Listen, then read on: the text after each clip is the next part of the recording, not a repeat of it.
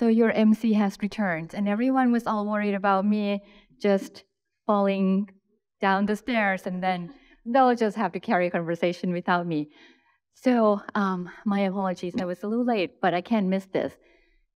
Since I have two experts that I can really help answering these questions for you. So since we were talking about all of this new modern hypnotherapy, how do you pick which one for which patients, Dr. Vich?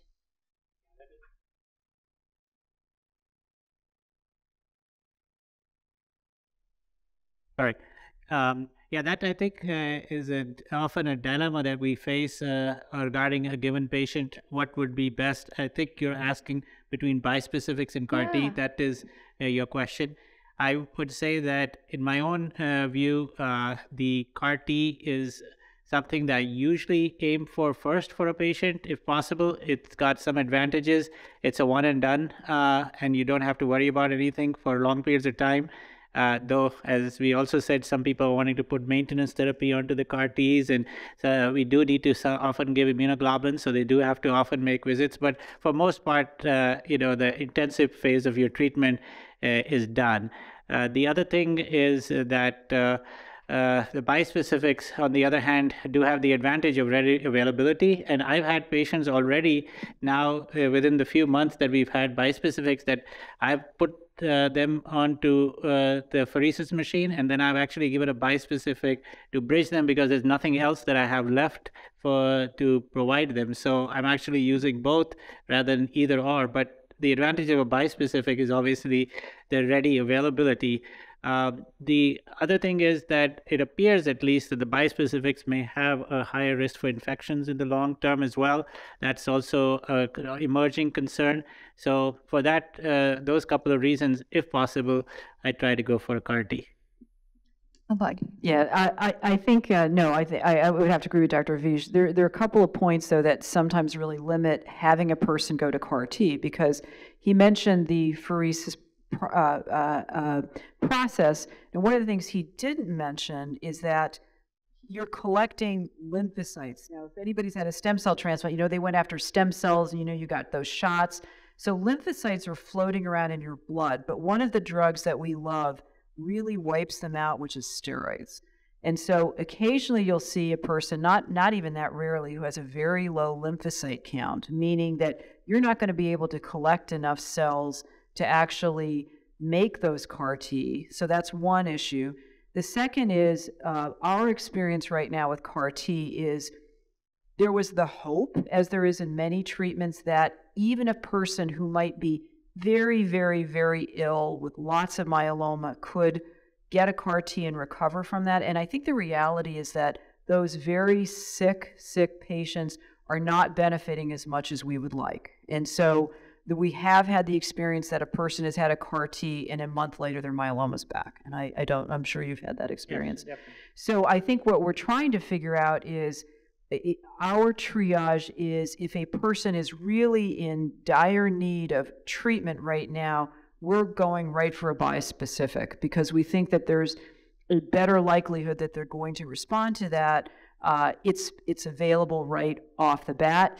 The other strategy that we have been doing is, when we're thinking about moving to cellular therapies, is considering doing a salvage autologous stem cell transplant first, and then thinking about collection of cells and saying that we might get fitter T cells by doing it that way. But I don't know. But certainly the CAR T is, when it works, it's fantastic.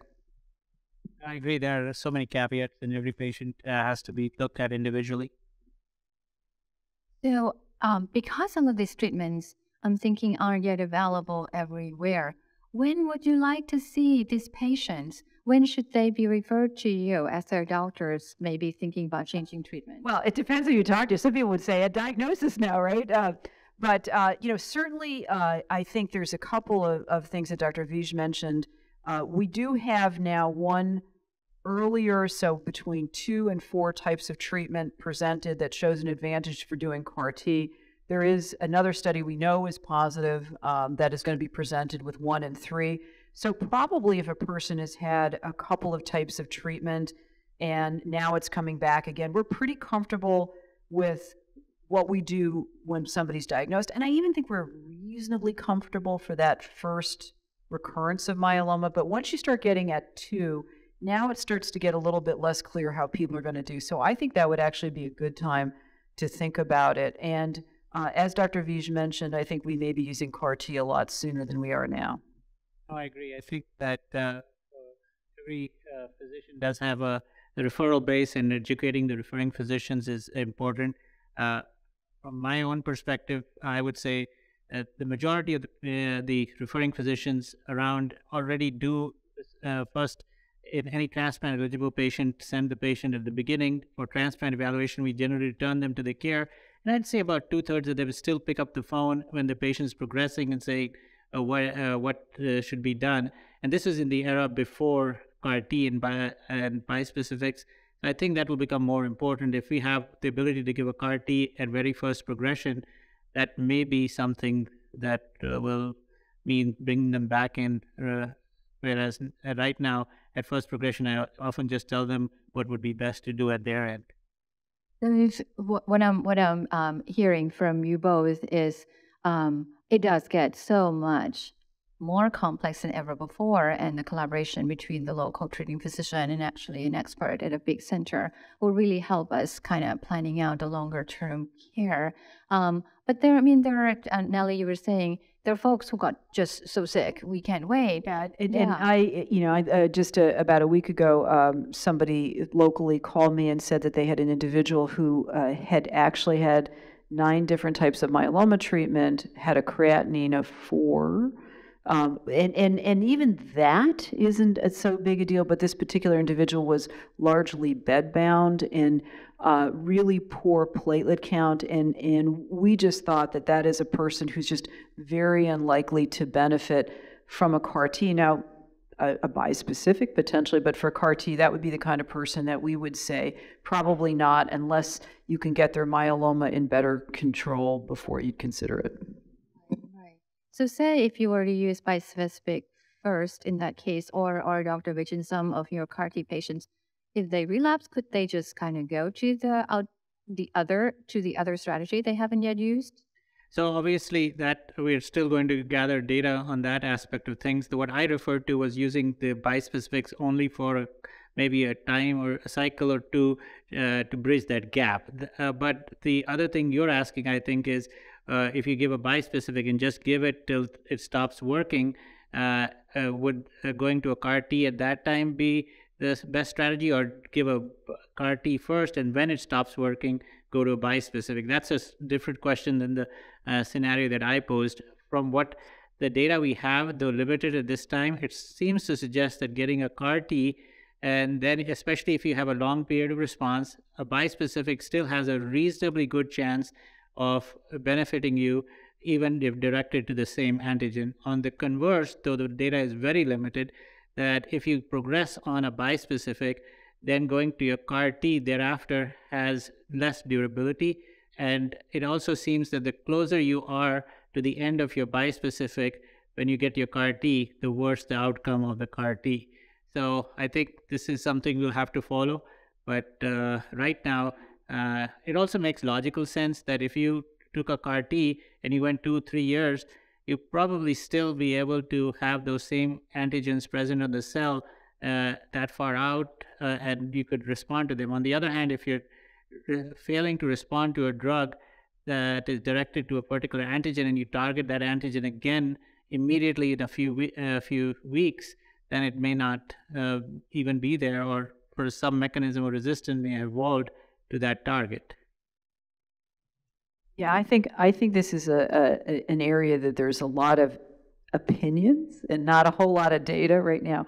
And I've seen data that's been presented that goes both ways, where some people have said the absolute worst thing you could do before a CAR-T is teclistamab, and then saying the best thing you should do is a T-cell redirecting bispecific before. I mean, I think we still are going to have to learn a whole lot more. One analogy, and it may not be correct, is it took everybody a while to appreciate that if you're using anti-CD38 antibodies, daratumumab or isatuximab, that most of the time, and I'm sure people have exceptions, and you probably have an exception there, if you have a person on one and you immediately go to the other, it's probably not going to work. And the idea is that most of the time, whatever it is that's inhibiting the response to that CD38 antibody, it's going to apply to the second one as well.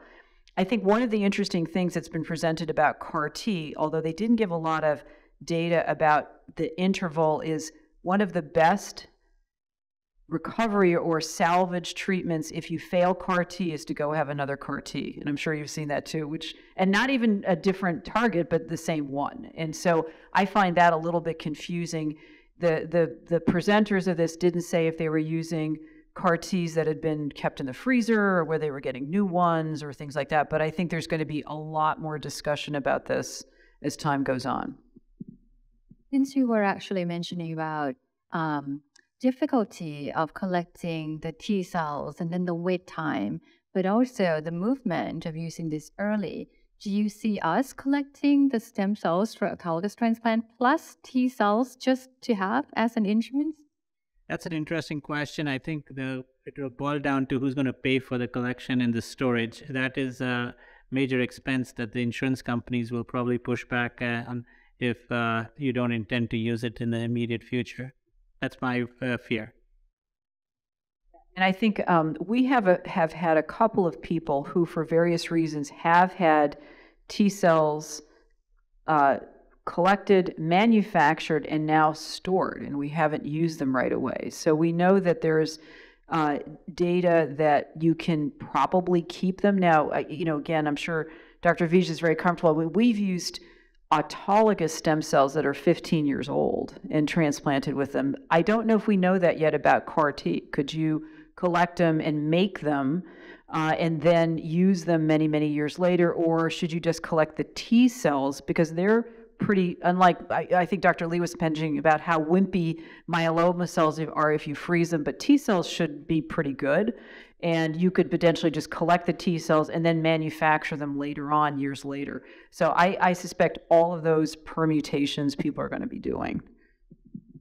Agree. So since we were also talking about the T cells getting tired, getting exhausted, as you said, Dr. Vij, is there a way to wake them back up? Yeah, that obviously is what our colleagues in the lab are trying to work out. I don't think that we know of a definitive way to wake them back up yet, but people are looking at all different strategies with combinations of drugs and things like that.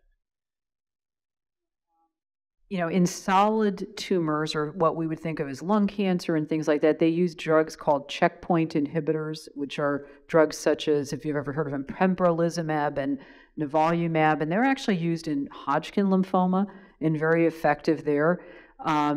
We had the experience, we meaning everybody in myeloma, a few years ago to try these drugs, which in the lab looked dynamite against myeloma, and it was not good. It actually led to more patient deaths to incorporate these drugs. But the reason I'm bringing that up is they are supposed to help revitalize your T cells, and there have been anecdotal reports of people using those drugs by themselves after CAR T with some success. But I think, everybody's very nervous about doing that for obvious reasons. Share with us about whether you have any long-term concerns about, in these newer technologies now, we know that response rate is high, but then where do we go from here to make it safe also to continue to use them? Right, as I said, one of the long-term concerns that we know of right now is the risk for infections, especially with continued use of bispecifics. So people are trying to see if going back to the old paradigm, which years ago we used to treat myeloma, and once we got it to a certain level, we would stop treatment and restart when it started regrowing. In the intervening years, because the drugs became safer, we started saying, okay, we're going to keep people on these for as long as they're working and then move to the next drug immediately once they stop working. So the question is, with bispecifics, what we see is, either what I've experienced with bispecific, either the plane lands and it goes to the gate and stays there for a long time, or it is an aborted landing and it goes up like that. So I think that if we have a plane that is landed and is parked at the gate, maybe you could for a while, go ahead and stop the treatment, because often the plane lands within the first 2 cycles, or it just doesn't land and go to the gate. That's what my own, analogy is. Yeah, no, I think that's right. So, what by that, I think what he's saying is that you will see people who have what looks like a really big decline in their protein levels, and then it just goes right back up again. And this is a type of treatment for these bispecifics that pretty quickly if they're going to help. Usually within a couple of months, I think, is maybe the longest you need to really see. Reached a deep response, and you're going to stay there for a long time, or you're going to just go down slowly and just come back up. I mean, I couldn't agree more. And I think this is also, in a way, a nice segue for me to, not only Greg is giving me a 2, which is a V sign, which is not victory. It means I have 2 minutes. I am wondering, what is the future of these technologies? Are we looking at new targets? Are we mixing them together? What are we cooking? Well, Europe is, it may be something that I suspect maybe both of you were hoping to participate in, where they were going to do an upfront comparison of CAR T versus autologous stem cell transplant with basically the same type of initial treatment. That study is getting away. Our FDA unfortunately put a hold on it, which I'm not thrilled about. I'm not sure I understand their reasoning, but that would be that's the kind of really practice-changing study, if that really works. If you end up saying a CAR T, it's going to be easier. Now, I think, has anybody here had a CAR T transplant? Yes, I know somebody has. I would say the patients that I've had who've had both that and autologous stem cell transplant would say so much easier than an autologous stem cell transplant. Less side effects. There's a lot of GI side effects from an autologous stem cell transplant. You don't get that with CAR T. So I think we're going to see, in terms of patient-reported outcomes, that it'll be easier. But I do have some concerns long-term, because unlike lymphoma, where there's a percentage of people who get a CAR T for lymphoma, they are cured. We don't see that in myeloma, at least right now.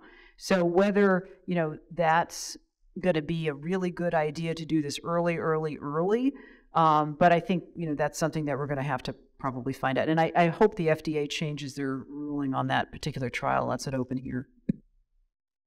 Would you be worried about sort of like stimulating the T cells early, whether that's going to potentially cause more side effects, or whether we would then exhaust them? Yeah, I think those are all concerns. As was said, with these checkpoint inhibitors, there was probably overstimulation of the immune cells that led to adverse outcomes. You could theoretically go on overdrive and lead to more toxicity as well by combining agents. So this has to be done carefully in the context of trials. And people, however, are doing it in trials. People are combining teclistamab with talquetamab. And so those are things that are already starting to be done. I got a nod, which means that my job's done.